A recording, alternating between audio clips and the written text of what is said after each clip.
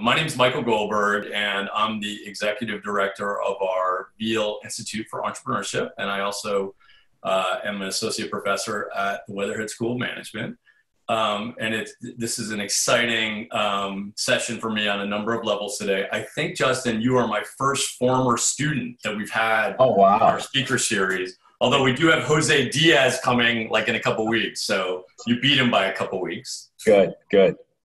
So it's great to reconnect. Justin, I had the privilege of having in class, and we knew each other a little bit before, and I'm thrilled to have him here today with us. All of our sessions are student moderated, and it really gives me great pleasure to have Daryl Butler as our student moderator. Daryl also is, I guess he's still a current student because he's got another semester left, but we were with each other in class this past semester, and he's working on a great entrepreneurship related internship this summer, which has really been fun to watch him flourish in. So I'm going to turn it over to Daryl in a second, who will moderate the conversation with Justin. If you're obviously on Zoom, you can use the chat function to A, introduce yourself, share your LinkedIn profile, and B, let Daryl know if you have a question. You can either sort of raise your hand, put your question in the chat, and the best way to do it is for you just unmute and Daryl will call on you to share your question. If you're on LinkedIn Live, just put your question right in the comment box, and my colleague Doug DiGirolamo will be monitoring that as well. So look forward to spending the next hour with you. And Daryl and Justin, thanks for doing this. And Daryl, let me turn it over to you. Thank you. Can everybody hear me okay? You're good? Okay. So my name is Daryl Butler. I am a senior history major at Case Western Reserve.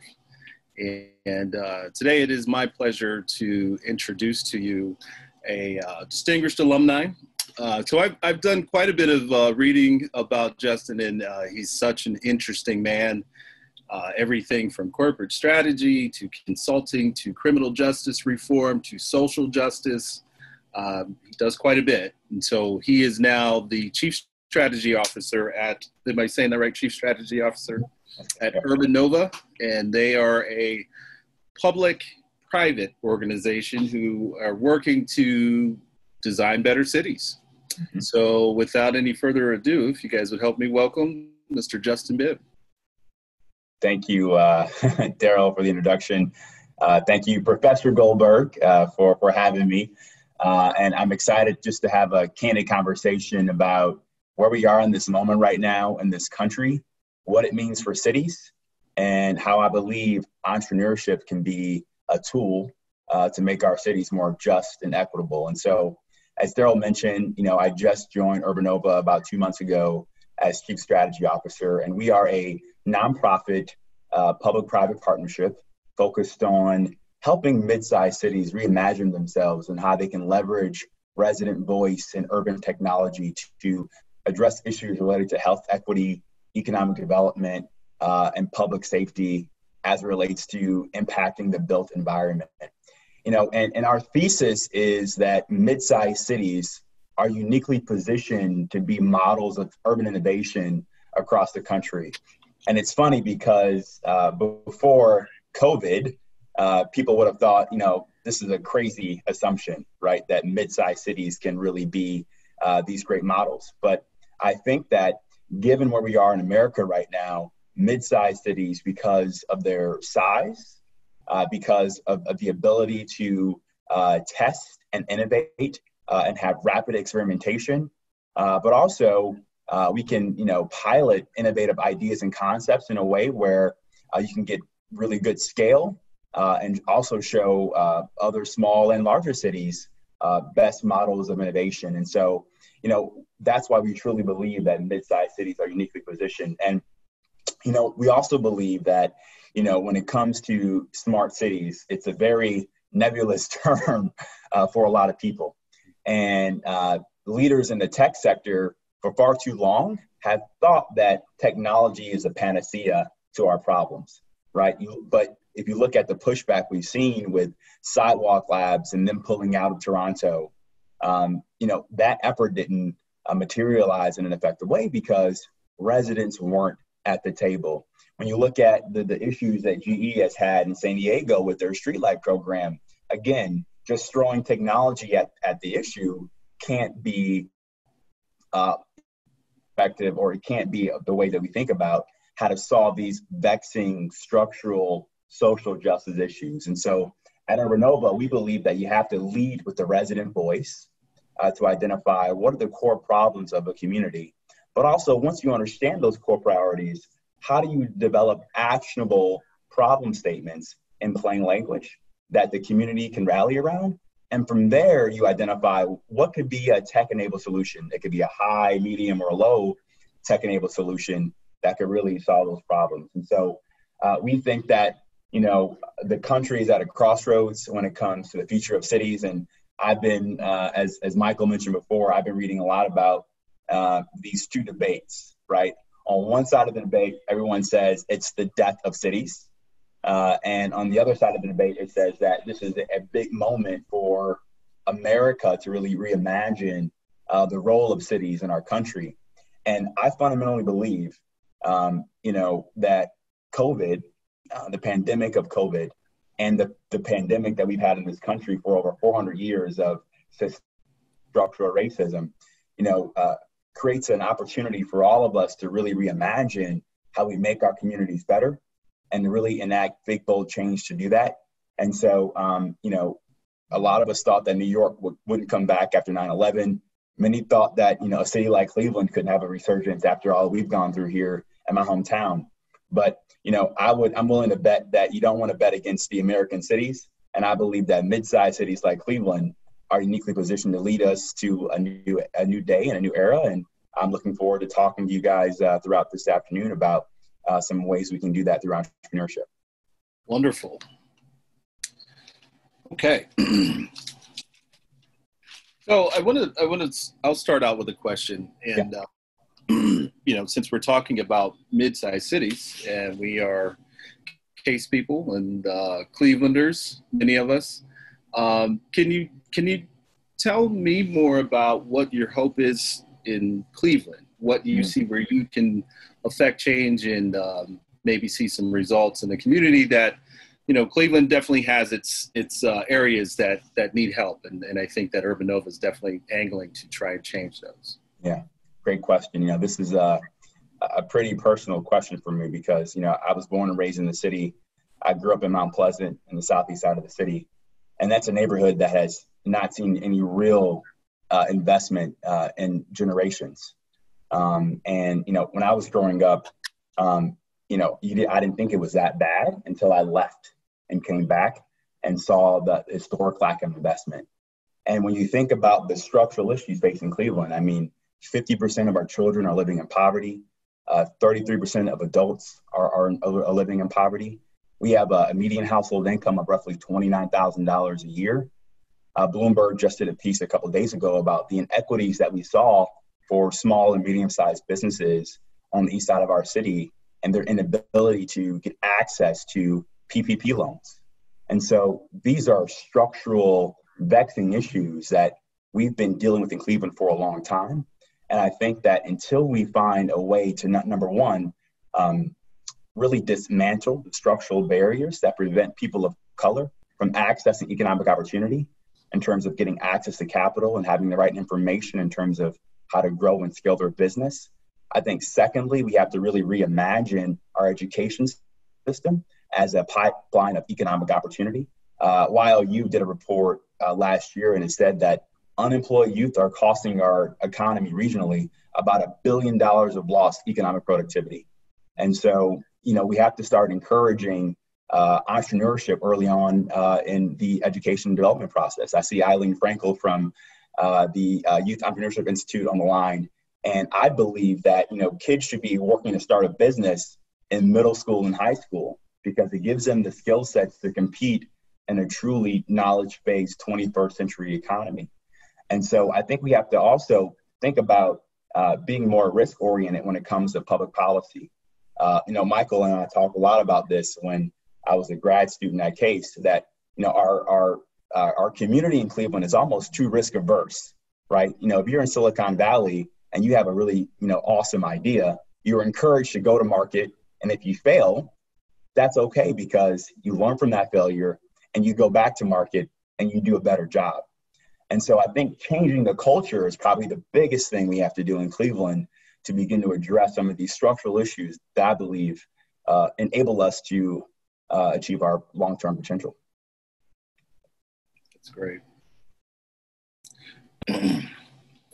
And so Urbanova is located, they're based in Spokane, Washington? Spokane, Washington, yeah.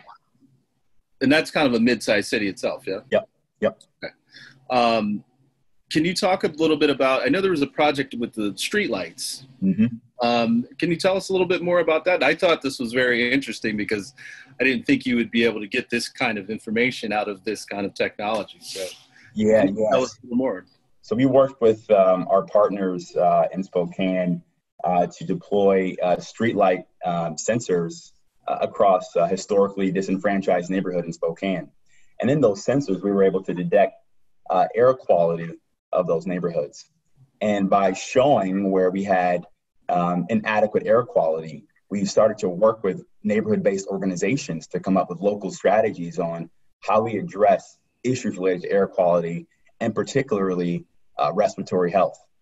We just received a grant from NIH to continue to do that work at the neighborhood level.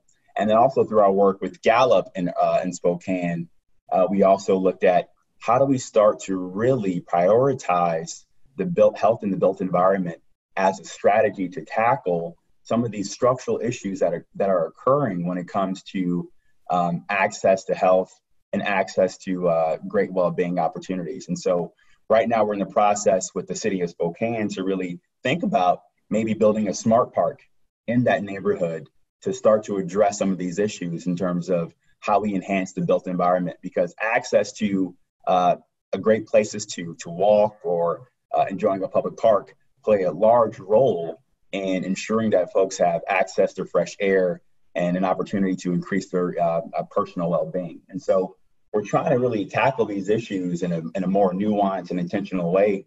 And we believe that data and analytics can be a new frame for us to really reimagine how to solve some of these problems. That's great.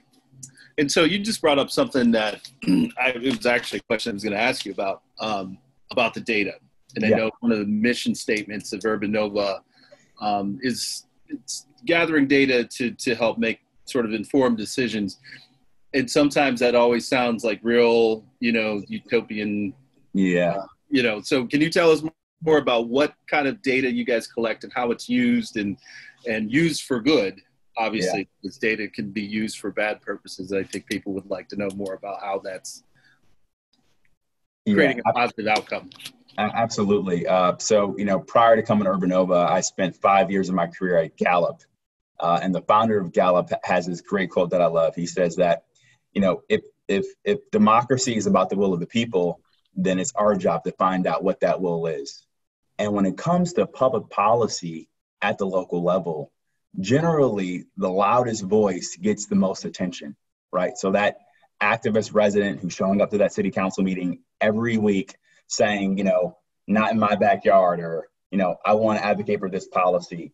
And sometimes, that activism is good, but sometimes it doesn't have the nuance we need to truly understand what are the priorities of residents at the local level. And so when I was at Gallup, we worked with Urbanova to build a neighborhood-based survey to really understand what were the pain points and priorities of residents in one of the most disenfranchised neighborhoods in Spokane.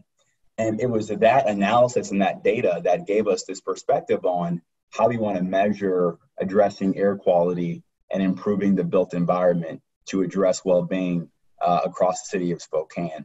And it's that same model that, I helped deploy in Tulsa with the mayor of Tulsa, Mayor G.T. Bynum.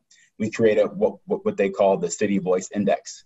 And the mayor of Tulsa ran a great campaign focused on data and analytics. And he wanted to have a new way of measuring a thriving city. And so the question that he asked is this famous Gallup question. The question asks, imagine yourself in your life today on a ladder with 10 rings.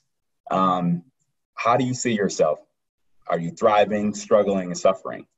Now you ask that same question, how do you see yourself 5 years from now, right? And so that delta in terms of where you see yourself now versus 10 years from now gives you a perspective on what are truly the lived experiences of residents at the local level. And it's that level of how you measure thriving, struggling, and suffering that I think helps you have better data-driven public policy, because you're truly capturing the lived experiences of residents in terms of how you think about public policy at the local level. Yeah, that's great. You know, I also saw, I guess something similar happened in Arizona. Yeah.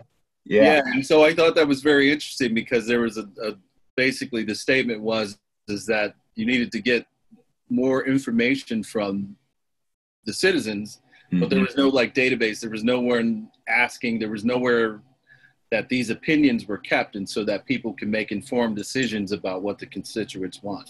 Yeah, and there's a lot of research out there. I would encourage folks to look at. You know, Danny Kahneman, Angus Deaton are all experts in behavioral economics and the behavioral economics of place. And you know, I believe that, you know, the classical economic indicators of GDP and per capita income are sometimes not the best proxies of how you truly measure a thriving city.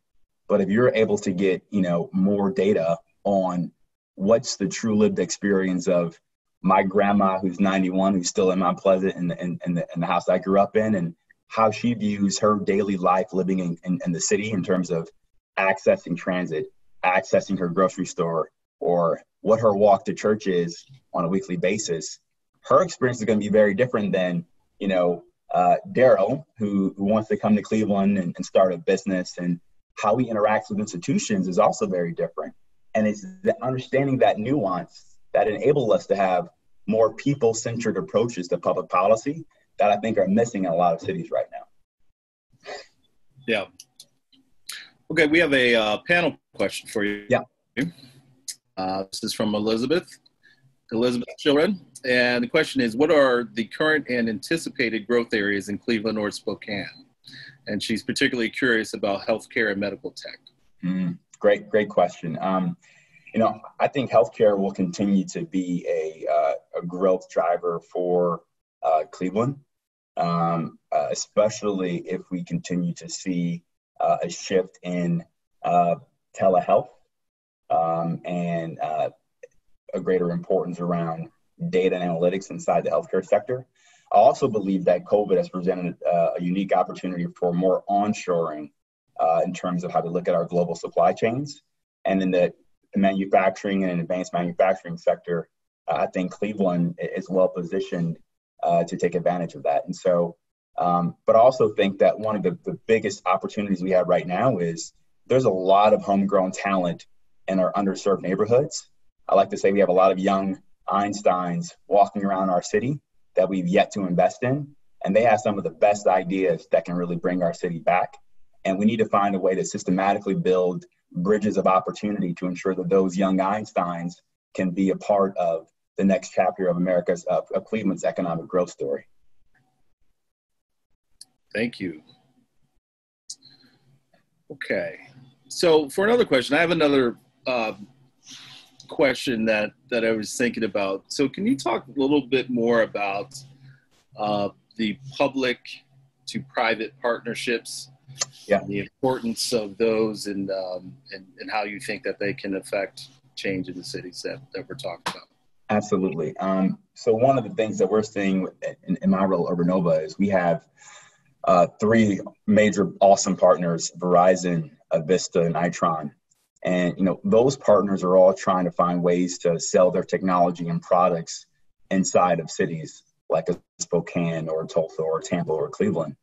And one of the things that, you know, we're able to do is, because we're a nonprofit and because we, you know, have a better understanding of the pain points of various neighborhoods and cities, we can go in as a intermediary third party to test some of the new technology that our partners want to test at the local level. We also need to engage our research partners in the university sector to see how do we advance some of the science that we're looking to test as well. And so I think it's this hybrid of being able to convene the public and the private and the university sector into the city space to really test these ideas around innovation that make the public-private model, I think, a great framework for how cities try to think about how to better use urban technology and smart cities tech to improve the lived experience of residents. I was just reiterating again, we do have so many young ISNETs in the community. I mean, I feel like I'm one of them, but I also want to serve as a mentor for those within the community that don't have mentors, right? So in this vein, you kind of mentioned that you issued a survey for disenfranchised communities to determine how they were best served. Mm-hmm. So in this process, how did you gather this information? What elements did you include in your survey? And then what were your primary results to garner support from the community? Great question. So the first thing that we did was we conducted stakeholder interviews through a cross-section of community leaders in Spokane. And that way we were able to get kind of the good context of what was going on in the city. After that, we used the information from our stakeholder interviews to conduct focus groups with residents in the neighborhood we wanted to do the survey in. And in those focus group conversations, we were able to identify what were the core pain points of the East Central neighborhood where we were doing our survey. And then from there, we worked with Gallup to create custom questions around air quality, homelessness, food security, housing security, economic development. And then, we had some custom questions on those issues, but also we worked with Gallup to look at their battery of questions that they've been using for decades across the world to ensure that we had some scientifically validated questions to use in our survey. And then from there, we kind of took all that together and developed our custom survey instrument for the Spokane neighborhood.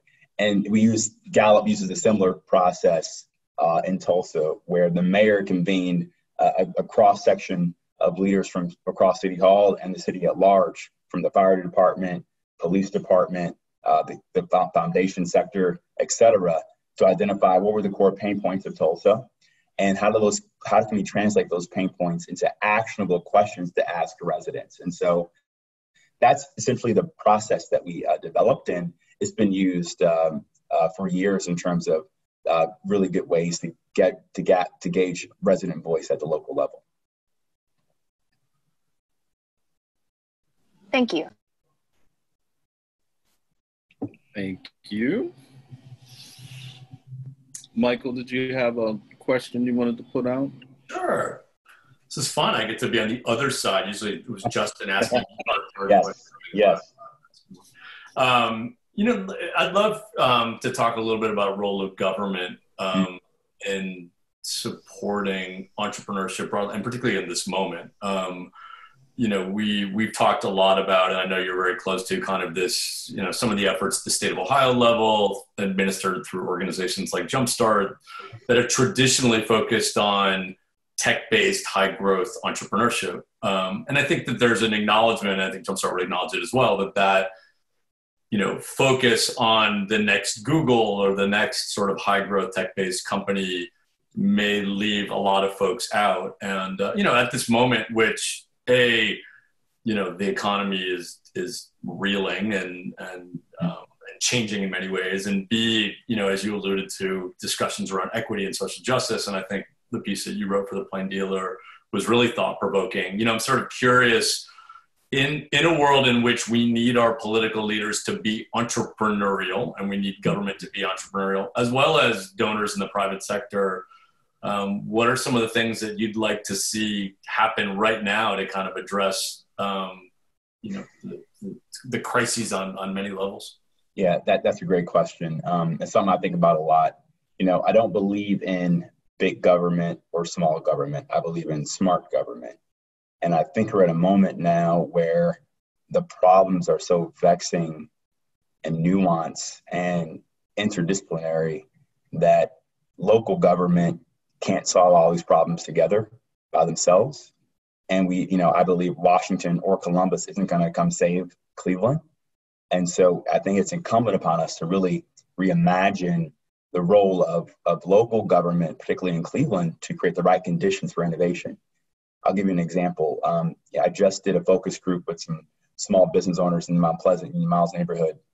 And I was just, so alarmed that many of them don't have digital identities to create a Facebook profile where they can, tell their customers to come here and shop or eat or dine with us, as they try to come and recover from COVID.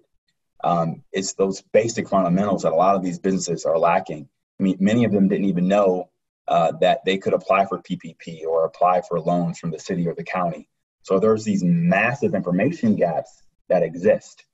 And so I think that in that instance, how can local government empower neighborhood volunteers or young students from CASE who are experts in creating Facebook or Instagram accounts or Yelp pages, and work with them to partner with those businesses to create digital identity so they can, enter into an e-commerce society and world when it comes to engaging in the marketplace.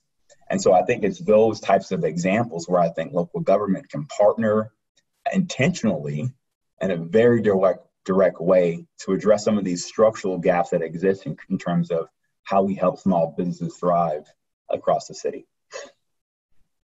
Thanks, Justin. Great. Mm-hmm. Thank you. All right, so we have another panel question, but I really quick want to just make a correction that the question earlier was from Julie Reniker regarding Cleveland and Spokane and healthcare and medical tech. So just wanted to clear that up. Thank you. And Soria, would you like to unmute and you can ask Justin your question, please?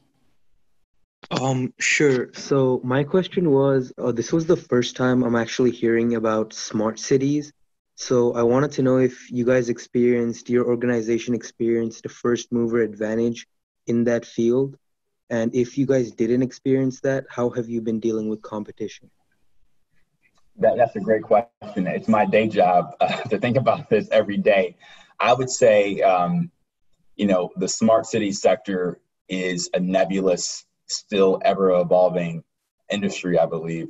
My CEO will like to say it's not even a sector yet, and I tend to agree with that.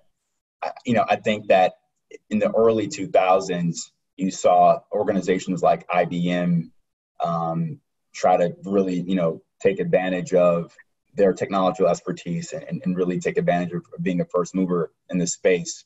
And then you saw a company like Sidewalk Labs that's funded by Google and their efforts to be the go-to urban innovation, smart cities player in the market.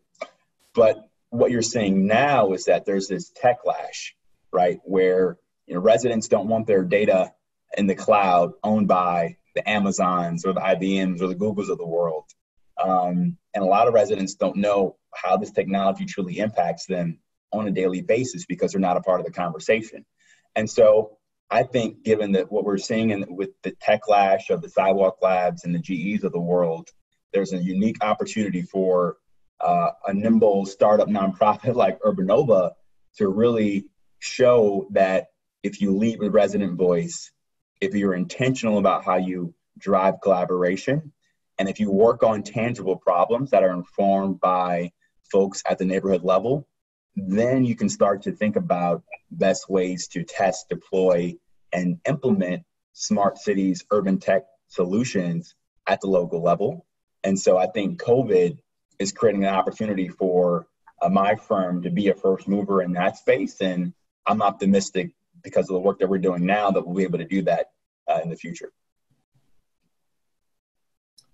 Thank you. Okay, next we have a question from Mark, if you would like to unmute and ask Justin. Hi, I was wondering if you could tell me a little bit more about your plans for smart parks, as well as the financial restrictions for those relative to the normal parks, or if we would change the existing parks to qualify as smart parks, or how would that work? Great question. The word smart park might seem like a very ambitious, high-tech effort. But how we're thinking about it is, think about a park in a local neighborhood. And let's say that park currently is experiencing a lot of drug activity or a lot of crime, right? If you restructured that park where you had more grass, more lighting during certain times of day, and, you know, more engaged residents to activate programming on that park, then, you know, I would define that to be a smart park, right? And so basically, you know, you create a modular park where you can change the aesthetics of the park in a more dynamic way versus you have a park now, lights come on at a certain time, lights go off at a certain time. There's really any programming to really engage the neighborhood.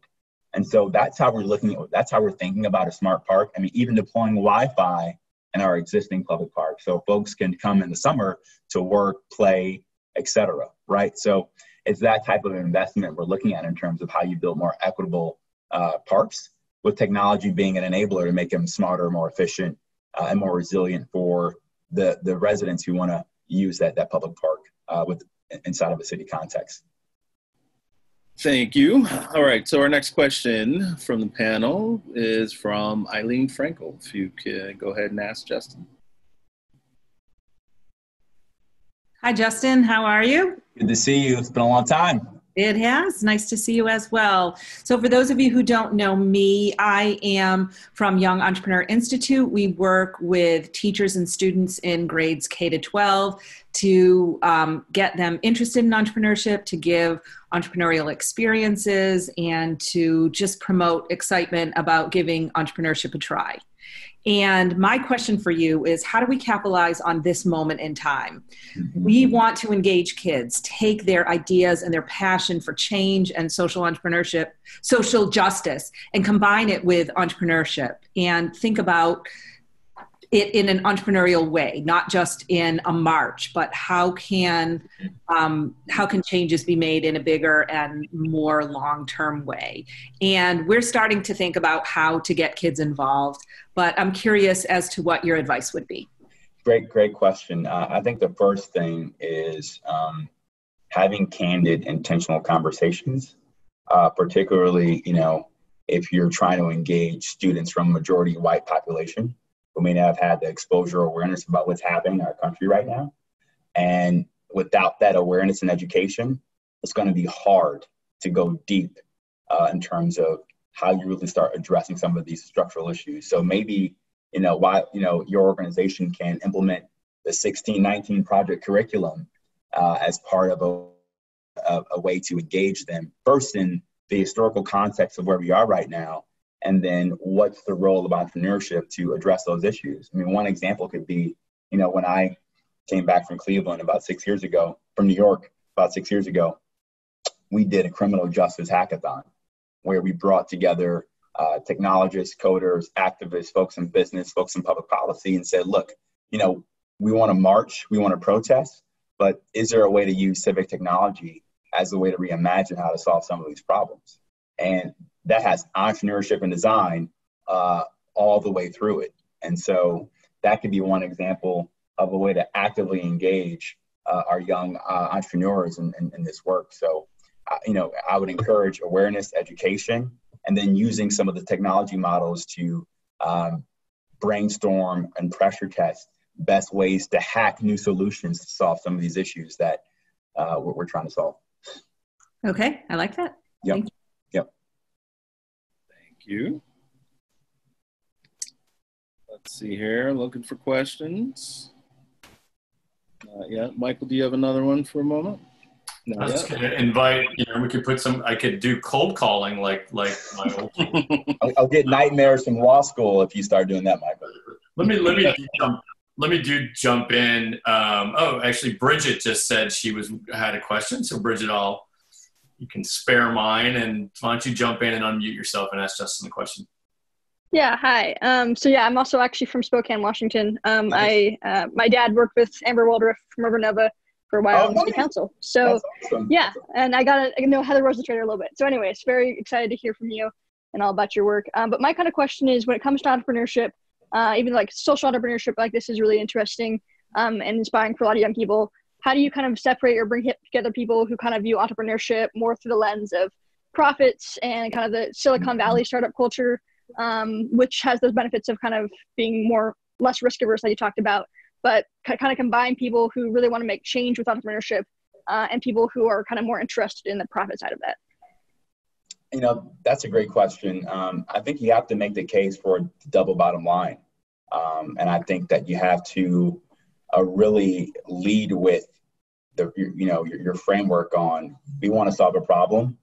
There could be a profit opportunity, but really the profit opportunity isn't our motive. Our motive is to come up with a compelling idea to disrupt a vexing social issue. And so I think it really depends on how you frame it, how you communicate it, and how you measure success to ensure that you can try to weave those threads a little bit.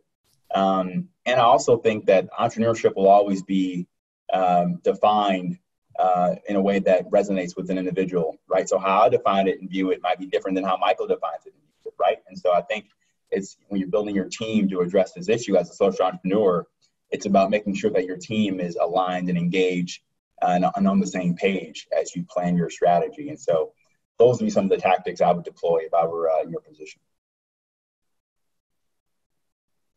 Thank you. Okay, we have another panel question from Graham. Hello. Could you tell us a little bit more about Urbanova in regards to what parts of the problem-solving process that you guys are part of, and then, the whole process to widespread implementation across multiple cities? Where do you pick up that project, and where do you kind of pass it off to a government agency or the private sector? Because I know you guys are very data-driven. Yeah. I wasn't sure if, your focus is first the research and the data, and then you pass it off, or, just could you elaborate on that? Yeah, and I think this is an area that we're still proving out, to be honest with you, Graham. But I can tell you what we're learning. What we're learning is, we're really good with our partners at Gallup and other university partners, at the research and the data, and good research framework and a research design process to develop a best-in-class pilot. I think where there's opportunity in the market, where we see a position for us, is designing those pilot interventions in conjunction with city and industry partners as well, right? So let's take the example of affordable housing. Let's say that through our research and data collection process, we identify access to affordable housing and income security as a major problem, right? So how can we work with the housing authority and the local energy utility and the city to design an affordable housing pilot to address energy costs? Because if your gas bill keeps going up and you can't predict that, then you can't stay in your home, right? And so it's trying to triangulate these types of pilot programs and bringing these partners together in a safe space to test, ideate, and brainstorm, that we think we can help do a better job of creating more effective pilots. Because when you look at the market, a lot of mayors and CIOs of local governments are just sick and tired of, the Googles, the Amazons, IBMs of the world trying to sell them on great pilots, but you can't really measure success, right? And then you go away and that's it. There's no real proof of concept. So we believe that setting up these innovation test beds at the local level and being that partner that brings these folks together could be a great way to have more research-informed pilots that can get long-term buy-in from city government so that those projects are sustainable in the long run. Thanks. Yep. Thank you. I believe we're going to pass it back to Michael Goldberg. I think he has another question. Sure. So as you know, I have a new job on campus working with this Veale Institute. And I'm sort of curious from your perspective as an alum, as somebody with deep teaching ties, and you look back at your alma mater of Case Western Reserve, what can we be doing better in the community? How can, I think at this moment that every institution, we've got our own challenges as higher ed is going through the crisis, but I'm sort of curious what, from your perspective, we could do better, particularly as it relates to entrepreneurship. This is something that I thought a lot about during my time at Case. I was there for 4 years for the JD MBA program. And while I thought that Case was engaged in the community we have very robust community programs like in our dental school, our med school, at our social work school, et cetera, I still think there's this perception that Case is an ivory tower and a very, very historic, economically distressed neighborhood. And I don't believe that Case has done enough to open up the wealth of resources and opportunities we might have for folks living in Glenville and in Huff and in East Cleveland. And I think that if we're honest about where we are, I think that's a problem that most institutions in this town have done a terrible job with. The art museum, the orchestra, you name it. Most of our institutions have really been bad at being intentional about community engagement. It's a nice buzzword. It looks good in an annual report, but what does that intentionality look like? And so when I think about entrepreneurship, it's, can we, raise capital through Case's network to actually, invest in Black-owned businesses in Glenville and Huff to make sure they're thriving in a new economy? Can we, start to think through how to get our curriculum inside of our local schools that are in Case's footprint so that, students and CMSD have access to the resources early on? What's the minority spend, the spend of business that we're doing at Case with minority-owned businesses, and thinking through the supply chain of how Case spends its dollars, and can Case use its purchasing power to invest in those neighborhoods inside the local neighborhood community? And so it's those things that I think we should be thinking about in terms of Case doing a better job of engaging those neighborhoods and communities. Great. Thanks, Justin. Yeah. Thank you. Okay, so it looks like we have two more panel questions, which may take us up to the bell there. So Mr. Adam King, would you like to unmute and ask your question, please? Justin, can you speak to any issues, if there are any, about creating smart solutions for institutions and organizations that don't traditionally deal with equity or are averse to equity traditionally? Yeah, Adam, I think I'm getting the premise of your question. I agree with, right? I think that it's going to be impossible for any institution, particularly in Cleveland, to try to use smart cities technology as a vehicle to address some of these issues without meeting people where they are. And without that resident voice, resident engagement framework up front, then whatever solution you design will be flawed and not sustainable. And so I think it goes back to this notion of you got to meet people where they are. You got to ensure that residents are a part of the entire development of whatever solution you come up with. And you also have to ensure that they have a vested interest and a vested stake in what you're doing. And so when you think about this idea of building a smart park, you have to do it in a way that you're empowering the residents and giving residents agency in the process to make it theirs. And essentially, you're just building the environment in the right conditions to get that done. And so I agree with your premise, and I think you and I are on the same page when it comes to how to best engage these communities in an intentional way. Real quick follow-up, are you going to run for mayor anytime soon? It's something I'm thinking about, but we'll see. Campaign manager. I think you should. Absolutely. Okay, so Marissa Katz has our next question.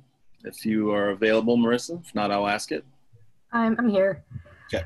So I know earlier you were talking about working with the local governments and really more like the individuals who live in the city, because the individuals are really where we learn about these like core issues. And there's so many different social issues that will arise in any situation. So my question is more, how do you kind of select and prioritize which ones to take on first? Because there's undoubtedly going to be resource limitations.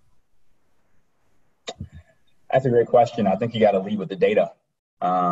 If you look at Cleveland, I think that you've seen this historic disinvestment, particularly in the east side.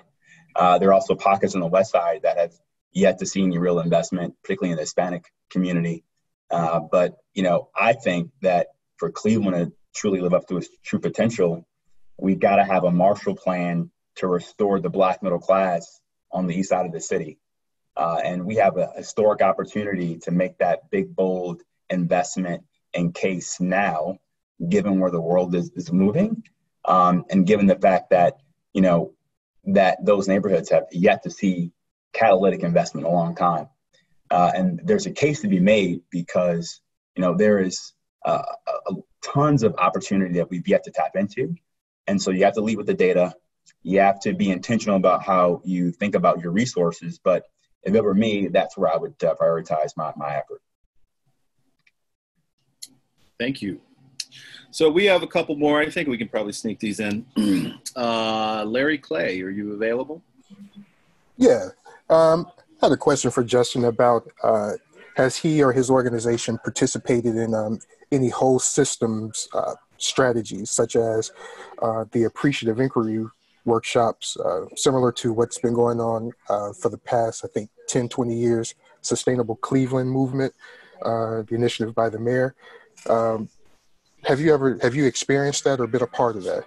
Then the second part of my question is, what strategies have been implemented to engage in communities that have traditionally been excluded, disenfranchised, and disengaged?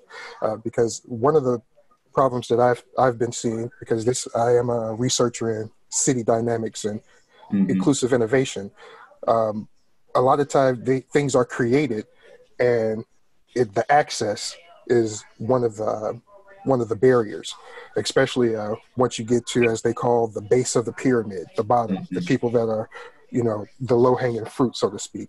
And as I heard before, there are opportunities of engaging with those Einsteins to cultivate them. And just wondering, what are some of the things that have been traditionally tried, and are there things that you guys are experimenting with in the future? Yeah, thanks, Larry, for the question. I'd say I haven't participated in Sustainable Cleveland. I was one of the co-chairs of Cleveland Rising, which used the AI framework to gather community and feedback on where we are as a city and region. And overall, I think that was a successful process. COVID has made us kind of reassess where we go next. But I thought it was a really good convening to get diverse feedback and input on where we need to go as a community. I think to your second question, I would just point you to a couple of resources. I think the first resource would be to look at the work of Mordecai Cargill and Evelyn Burnett at Third Space Action Lab, which is right in Glenville, in Case's backyard. And they're doing some amazing work organizing communities to address some of these structural issues that we're dealing with in Cleveland when it comes to race and equity. They've been leading this effort for over the last couple of years of engaging leaders from the private and public sector through the REI, Racial Equity Institute training, which I think has helped to start a new conversation about what is the cost of systematic exclusion of people of color in the city, and what do we need to do to eradicate these issues moving forward. I think also the work of Neighborhood Connections. I mean, they do some amazing work at the grassroots level to engage everyday heroes and sheroes in our city that are doing the hard work, making sure we have thriving neighborhoods. And so I will look at those two groups to see what they're doing as a good model for your work at Case. Thank you. And we have one last question. We'll ask it because this is actually always very relevant. And it is, please forgive me if I mispronounce. Is it Ceylon? It's Ceylon. My apologies. Please go ahead and ask your question. Yeah, I just had a question about what does community engagement look like after COVID? Great question. And I want to frame this in a more of a national context. One of my favorite quotes comes from one of my heroes in business, Ken Chenault. He says that the role of a leader is to define reality and give hope. And in this current media environment we're in right now, you saw different models of leaders at every levels of government talking about the issues and the problems that we're having as related to COVID. What's real news, what's not fake news. And I think that for me, community engagement is leadership that prioritizes bottom-up engagement just as we prioritize top-down engagement. It's leadership that prioritizes facts and data, regardless of the political consequences for our own political advantage. And then lastly, it's engagement that does not negate people's lived experience. And, you know, when you think about the pandemic of structural racism, you know, I don't think America would be having this conversation about structural racism if we didn't have COVID, because there were no distractions. There was no baseball to be distracted by. There was no concert to be distracted by. There was no grand opening at the movie theater to be distracted by. Everybody in this country had to look on that television and see that cop's knee on George Floyd's neck. You couldn't turn away from it. And until we really do the hard work of understanding that we're all different, that our experience in this country is not the same, and we bring that awareness and that level of context and nuance to the table, then I don't think we'll see any real change. And so that's how I would define community engagement for post-COVID and a post and in this moment as we try to identify where we go from here as we think about our social justice journey as a nation. Thank you, Justin. Also, just want to thank you for an outstanding conversation. I learned quite a bit, and thank you to the panel for the outstanding questions. I'm going to pass it back to Michael Goldberg. Okay. Daryl, thank you for moderating. Among the many skills you're picking up in your Case Western Reserve journey, you can chalk up successful panel moderation. Great job. And keep up the great work this summer. Justin, it's great. I mean, we obviously look forward to having you back on campus when we're all not social distancing. We're really proud of the work that you're doing in the city. It's been fun to watch your journey and the things that you might do in the future and you are doing, and your contribution. I know I'm really enjoying working with you on the Cleveland Foundation Strategic Planning Committee. And thank you so much for taking the time to join our alumni speaker series today. Thank you for having me. Great to be with you.